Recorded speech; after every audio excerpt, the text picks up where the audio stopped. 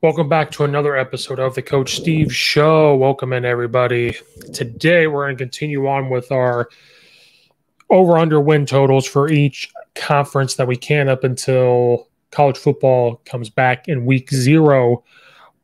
We're going to talk about the Big Ten East and talk about each team and talk about their win-over totals, go through their schedules, and talk about the Big Ten East and how each team is going to fare. Welcome in. Make sure you guys like and subscribe to YouTube channel. Follow it, rate it on iTunes and wherever you listen to your podcast. It's greatly appreciated. Check out the Belly Up Media Network at bellyupsports.com. There's stuff there for everybody. Blogs, podcast stuff. That's not even sports is there. So go do all that. Follow me at Coach_Steve72. And if you want to be on the podcast, shoot me a message. So last time we talked about the Big Ten West. Over-unders for each team. Now we're going to continue on with the Big Ten East, going over each team and how they did last year, their record from last year. Then talk about what Vegas says the over-under win totals are going to be for these teams. In the Big Ten West, you saw a lot of full numbers. And what I mean by you saw like Rutgers with 4 wins or Penn State over/under 8. Big Ten East has a lot of half wins, so this one's going to be a little bit tougher. So let's dive in. We're going to talk about the Big Ten East and talk about who we think could come out of there and how each team's going to fare. Very tough conference. Depends on how each team plays. So we're going to start off with Purdue Boilermakers. So let's go into Purdue. Last year, Purdue went 9-4. Very good record for Purdue in football. But they had a lot of close games. They played a lot better. Their offense got a lot better. But Purdue, again, is one of those teams that goes up and down. They're either pretty good, they're pretty competitive, or they kind of stay the same, and then other teams start to catch up.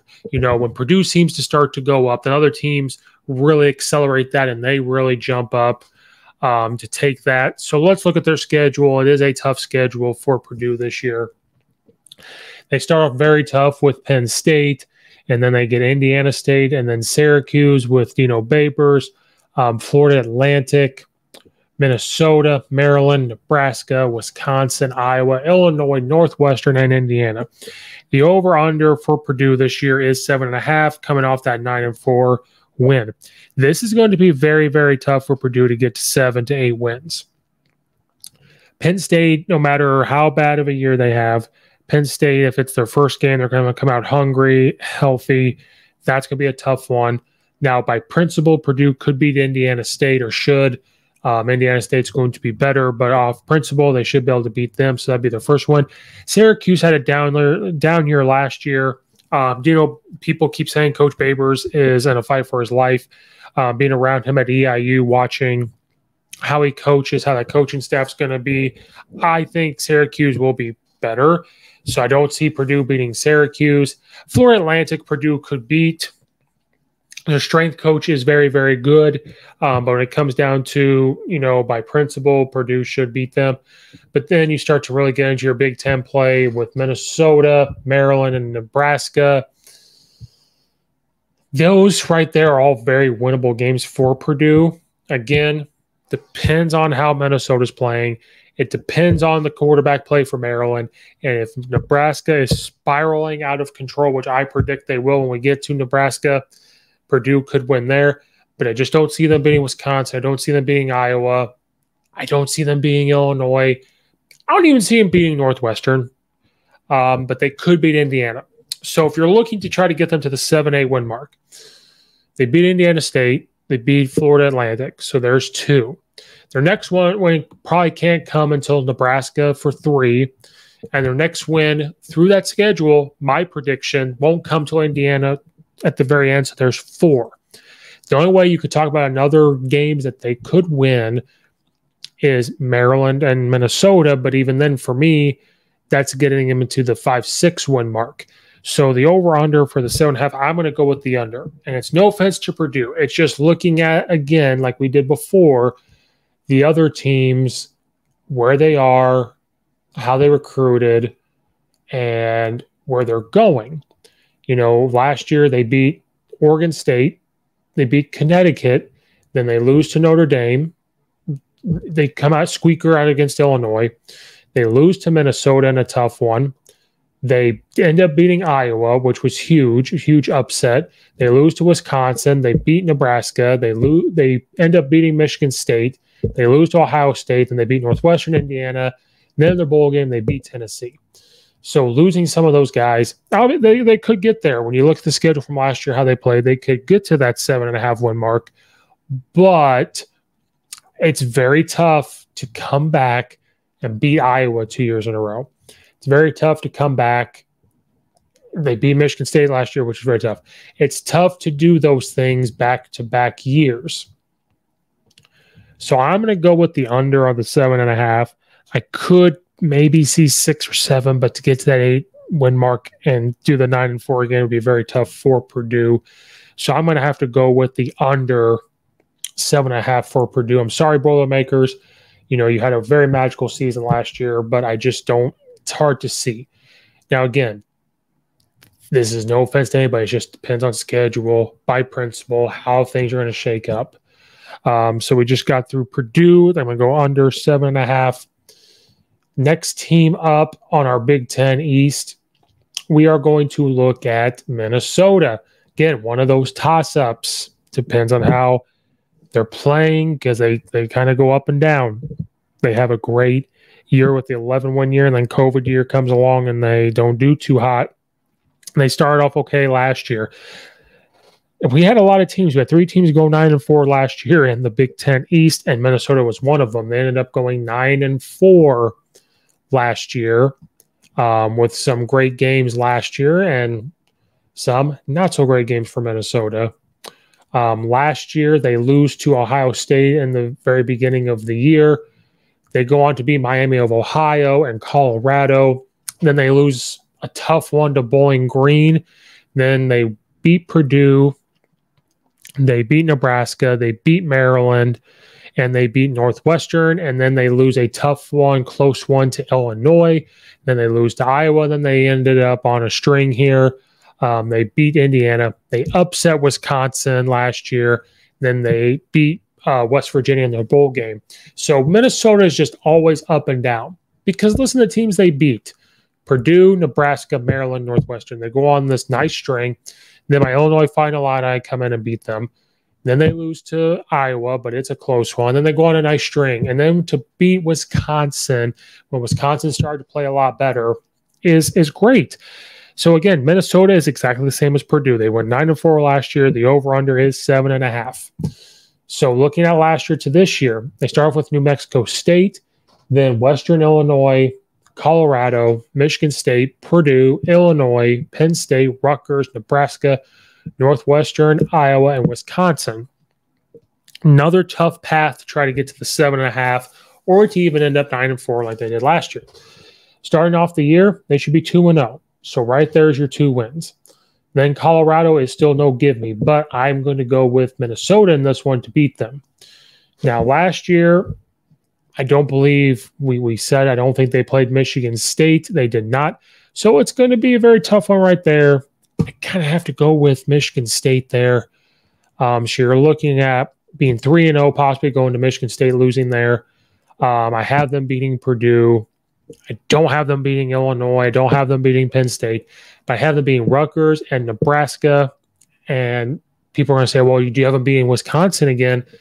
I do not. I do not. Wisconsin was very up and down last year, but I think they're going to be back to what they were. I think Iowa was disappointed from their season last year. So I think Iowa is going to be back. So you're looking at New Mexico State, Western Illinois, Colorado for their 3 wins, Purdue as their 4th win, Rutgers as their 5th win, Nebraska as their 6th win. I could see Northwestern beating Minnesota, but if you were to give it to them, there's their 7. So right there's their 7, the over under 7.5. Now I know people listening, well, they're going to beat Illinois. They haven't beat Illinois in a couple of years, and they're much better coached last year than they were the first time they beat them, from the COVID year. So I don't see them doing that. So this is another tough one. Do they get to the 7-8 win mark? Now they could come in and, beat Iowa and Wisconsin or Penn State, Illinois. It's obvious, obviously they could. again, just like Purdue, it's very, very tough where they're going to be at. I'm going to go with the under, but I think they're going to get right to the 7. The reason why I'm going under is because I just don't know if they're going to get to 8. 8 to me would be, I know they went 9-4 last year, but this schedule, I say 8 is the top. If they get to 9, that is just cherry. You know, they get to 8, that's the icing, and then they get to 9, that's the cherry on top. So I'm going to go with the under only because I could see them getting exactly 7. If they get to 8, again, that's icing, but I can see them getting exactly to 7. So I have to go with the under on the 7.5.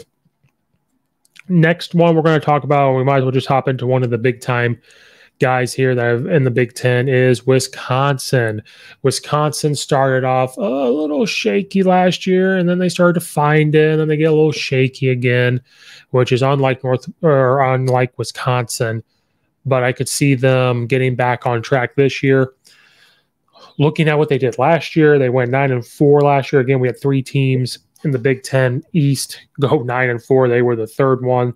Their over-under is 9 wins this year. So last year they lose to Penn State at the very beginning, a close one. They go on to beat Eastern Michigan, and then they lose to Notre Dame. They lose to Michigan. They beat Illinois and Champaign, and they beat Army. Then they beat Purdue. They beat Iowa, and they beat Rutgers, Northwestern, and Nebraska. And then they lose that heartbreaker to Minnesota. And then they win their bowl game against Arizona State. But a lot of their games were close that they won. And then some were blowouts. So they started off a little rough with Penn State and Notre Dame and Michigan. Didn't look the same. Even Illinois, when they won 24-0, and we'll talk more about that when we get to Illinois' schedule because I'm an Illinois guy. That was still, Illinois was a couple plays away from scoring and competing in that game. And then Army, being Army, that's a tough offense stop. And then they got it rolling, and then Minnesota came in, guns a-blazing, and, got that upset. But this year, looking at their schedule, they start off with Illinois State, then Washington State, New Mexico State, Ohio State, Illinois, Northwestern, Michigan State, Purdue, Maryland, Iowa, Nebraska, and Minnesota. So the over-under is 9. So let's go through the schedule and see if we can get them to that 9-win mark, in my opinion. They start off with a win against Illinois State. Washington State running the run and shoot. But with the physicality of Wisconsin, could see them beating Washington State and then beating New Mexico State. So they're going to go into Columbus, Ohio, for their week 4 at Ohio State. They will go in there 3-0.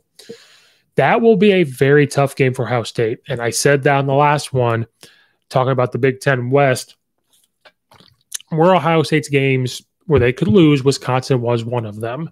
But I'm going to go with that they don't beat Ohio State. Then get to my Illinois final line. It all depends on how Illinois is playing. At that point, can Illinois get the quote-unquote upset? Coach Bielema's team, his old team playing against his new team. Then Northwestern's going to be very, very tough. But, by principle from the past, you're looking at Wisconsin really playing well in that game. They'll have a tough one with Michigan State. But then they have a nice string here where they can win some games. Purdue and Maryland, I have them winning. Iowa would be a slug out. I have them being Nebraska, and I have them getting that rival or, coming back against Minnesota. So they're 3-0 going into Ohio State, and then they lose to Ohio State.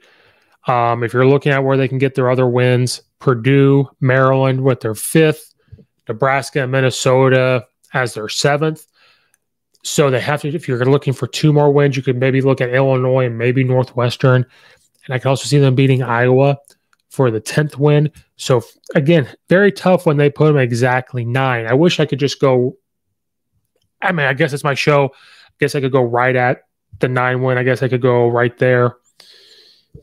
I'm going to say they're going to get to 9 wins, but I will go with the, this one's a tough one, guys. They're going to get right to 9 wins, I think, when you're looking at it.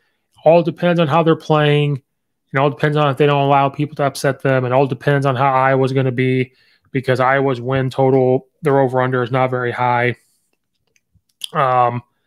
I'm going to go with the over, but I think they're going to get right tonight. Just go with the over. I've been a little Debbie Downer on some of my picks here with the Big Ten and going with the under, but I'm going to go with the over. I think they're going to get right to that 9 wins because Wisconsin, again, even though they had a 9-4 win, just watching them play, the numbers sound good, but you actually have to watch them play and understand that they were not playing their exact brand of football or not playing up to their standards last year. So let's go with Iowa. Iowa last year ended up going 10-4. Their wins over under this year will be 7.5. I had picked them to win the Big Ten or compete to win the Big Ten. They did not end up beating Michigan to win the Big Ten, but I had them up there to end up going 10-4, still pretty good. So let's look at last year. They started off good, and they had a hard time scoring last year as they went along. They beat Indiana. They beat Iowa State. They beat Kent State. They beat Colorado State. They beat Maryland, and they ended up beating Penn State in a close one, 23-20. Then they had the heartbreaker, lose to Purdue. Then they lose to Wisconsin. They beat Northwestern in a very close game against a young Northwestern team, 17-12. Then they beat Minnesota. They beat Illinois. And, only by 10 points. Illinois played a lot better than a lot of people thought. They beat Nebraska. Then they lose to Michigan in the Big Ten championship game. And then they lose to Kentucky, but in a close one, 20-17. So there are a lot of close games last year. Over under this year, 7.5. So let's go through their schedule. They start off with South Dakota State, which, good for you playing South Dakota State. That will be a tough one.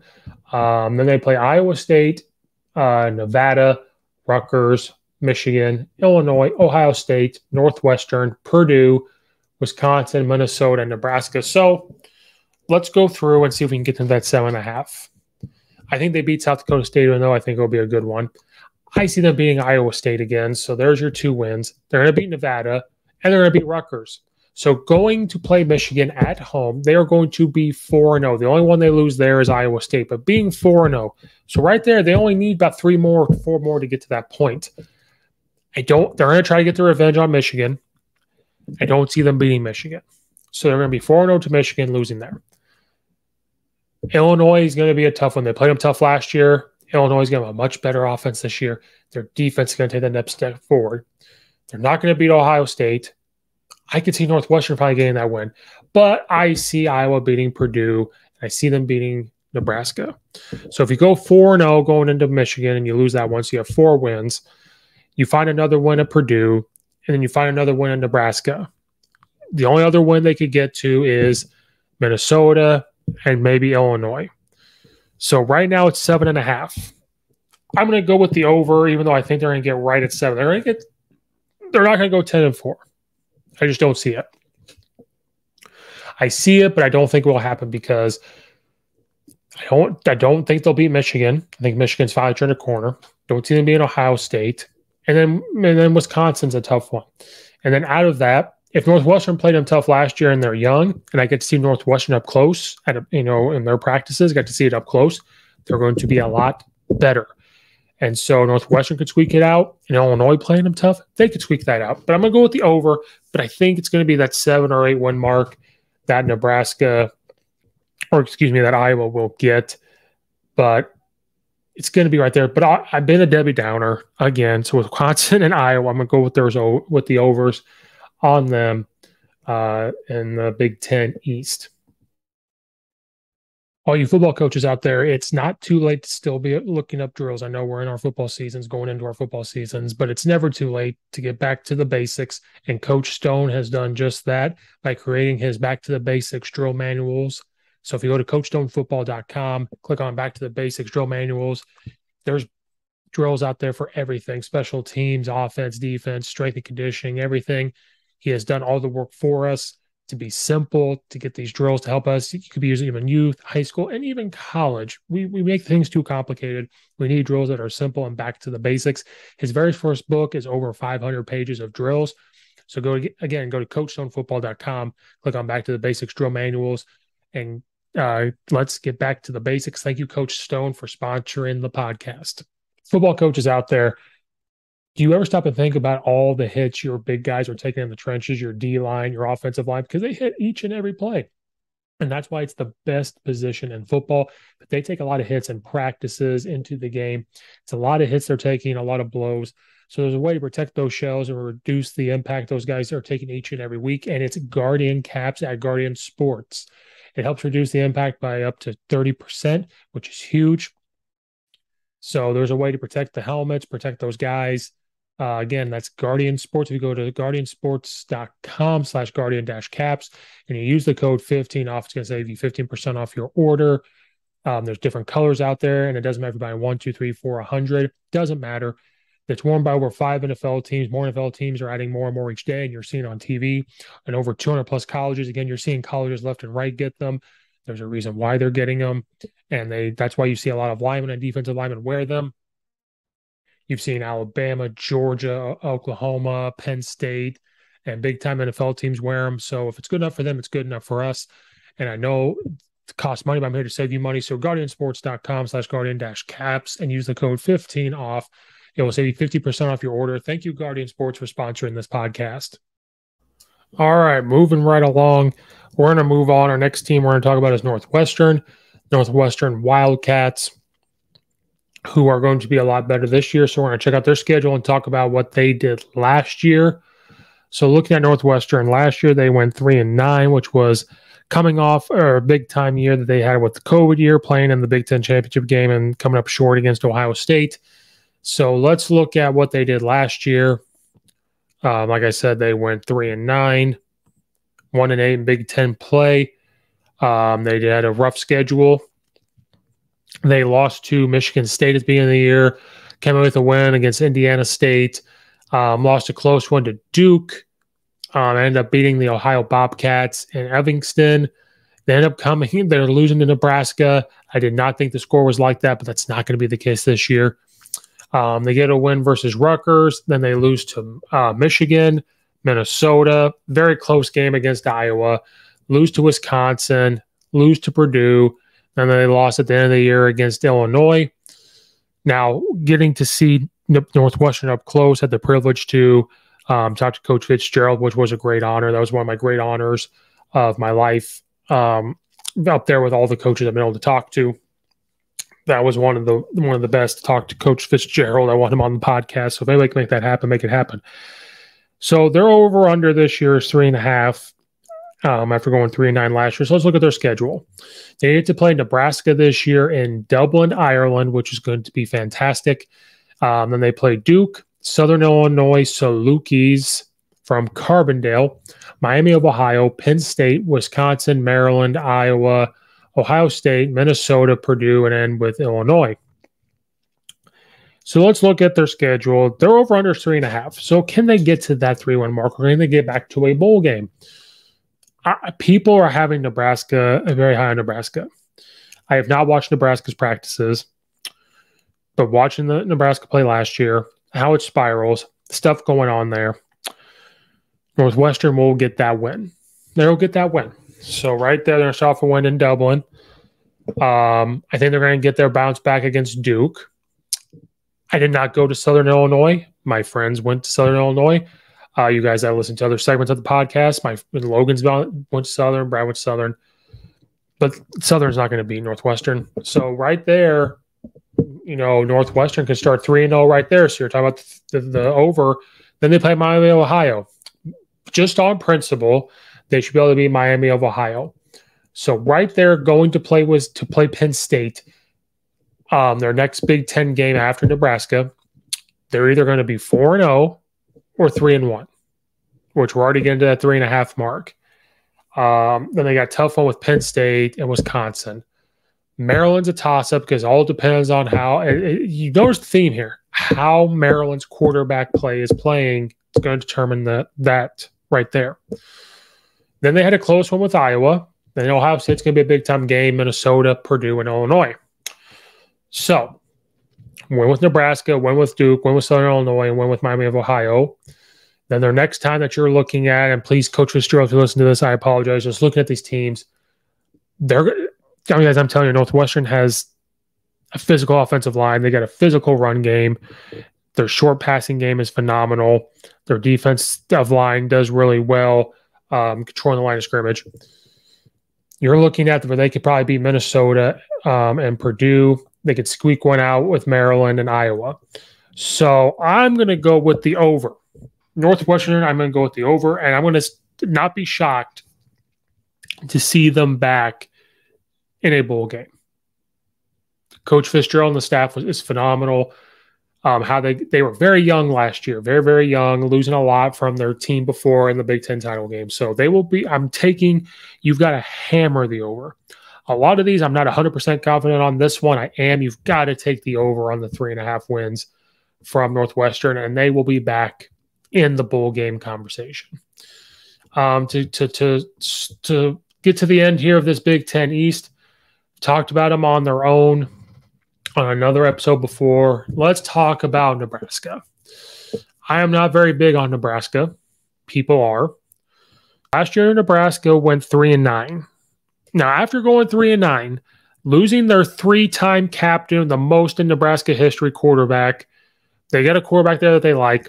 With the stuff that's happened there, firing and changing of assistant coaches, their over-under this year is 7.5 after going 3-9 with not much improvement. Some say there is, but for me personally, you're looking at not so much. So looking at them last year, they lose to Illinois at the beginning of the year. Then they beat Fordham and they beat Buffalo. Then they lose to Oklahoma. They lose to Michigan State in overtime. They get a win against Northwestern. And then they go on to lose the rest of their games. They lose to Michigan, Minnesota, Purdue, Ohio State, Wisconsin, Iowa. Now, I've said this before on a different podcast talking about Scott Frost and talking about Nebraska in general. Their losses are very close. Illinois was 30-22, even though Illinois was up big. Then they lose to Michigan 32-29. Lose to Minnesota 30-27. Purdue was 28-23. Ohio State 26-17. Wisconsin 35-28. Iowa 28-21. Very close ones, but I've talked about this. Over the years, they've had close losses. Then it's up to the coaches to figure out how to get them over the hump. People are hammering this over 7.5 because of their schedule this year. So let's check it out. Northwestern and Dublin. Then they've got North Dakota, not North Dakota State, just North Dakota. Georgia Southern, Oklahoma, Indiana, Rutgers, Purdue, Illinois, Minnesota, Michigan, Wisconsin, and Iowa. I'm going to tell you right now, without even looking at this, I'm going to take the under. 7.5, I'm going to take the under because I'm going with Northwestern to beat them. They're going to beat North Dakota, and they're probably going to beat Georgia Southern, even though that's no give me either. So they're 2-1 going to play Oklahoma at home. Don't see them beating Oklahoma. And then the next one would come to Indiana. So right there, if you're looking at beating North Dakota, Georgia Southern, and Indiana, there's 3. Maybe Rutgers, you'll get your 4th one, and maybe Purdue, you get your 5th. But if Illinois had the number a couple of times, not beating them. You're not going to be Wisconsin, Michigan, Iowa. So they might get to 6 wins, but I'm going to take the under on this one because I feel like it's more difficult for them to get to 7 and 8 than it is. I think I'd be more confident saying they get to 5 or 6. So if you told me their over-under was 5.5, I feel more comfortable with that. But I'm going to go with the under with Nebraska at 7.5 in the Big Ten, or their overall after going 3-9. It's amazing to go 3-9 and then next year say you're over under 7.5. During this podcast, I think I'm going to do a whole another episode with Illinois, but I'll tell you right now, we won't go through everything. Illinois last year went 5-7. Their over under is 4.5. I'm going to tell you right now, I'm going to go with the over, but I'm going to do a whole podcast talking about their preseason. I talked about Illinois on the rise on a different episode. I'm sorry, I am an Illinois fan. I try my best to keep that out of the rest of the Big Ten stuff talking about this. But just for safekeeping, I'll put up the schedule here if you're watching it on the video, I'll put up their schedule. I'm going to do a whole other podcast one. So we'll just go through their schedule real quick. They got Wyoming, Indiana, Virginia, Chattanooga, Wisconsin, Iowa, Minnesota, Nebraska, Michigan State, Purdue, Michigan, and Northwestern. I am going to go with the over. Their over under is 4.5 after going 5-7 last year. Last year their over under was 3.5, and they went 5-7. This year is 4.5. They were a few plays away from making a bowl game, so I'm going to go with the over. But I'm going to do a whole other breakdown on them. So that wraps up this Big Ten East section. Thank you guys so much for watching and listening. We're going to try my best to do SEC, Pac-12, ACC, and Big 12. So check all those out. Check out all the other episodes. Check out all the affiliate description below. Like and subscribe. Rate it on iTunes. Follow me at Coach_Steve72. All that good stuff. Thank you guys again for watching and or listening. This has been Coach Steve, another episode of the Coach Steve Show podcast, and we will see you next time.